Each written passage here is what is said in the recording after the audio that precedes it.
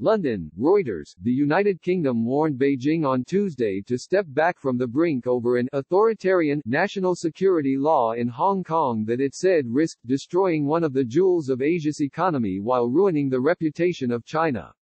China's parliament last week approved a decision to create laws for Hong Kong to curb sedition, secession, terrorism and foreign interference. Mainland security and intelligence agents may be stationed in the city for the first time.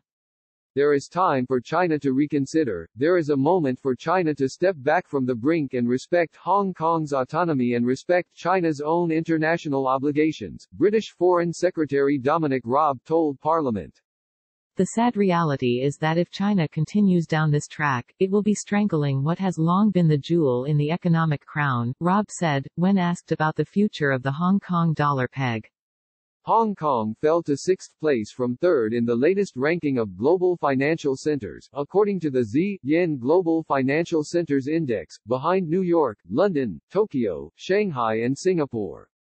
It was Asia's top hub in 2019. Raab said the security law was in breach of the one country, two systems principle enshrined in the 1984 Sino-British Joint Declaration, and also conflicted with Article 23 of China's own basic law.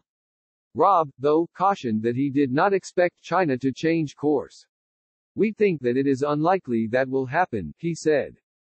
If it goes ahead, Raab said the United Kingdom will form an alliance of countries to resist China, whose $14 trillion economy dwarfs every Western economy apart from the United States, which has a $21.4 trillion economy. Raab said the United Kingdom could not coerce China but would seek to persuade it to change course.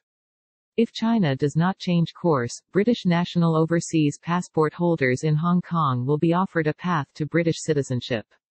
Asked if London would go further, Raab said that the offer was already generous. Around 300,000 holders of BNO passports and another 3 million were eligible.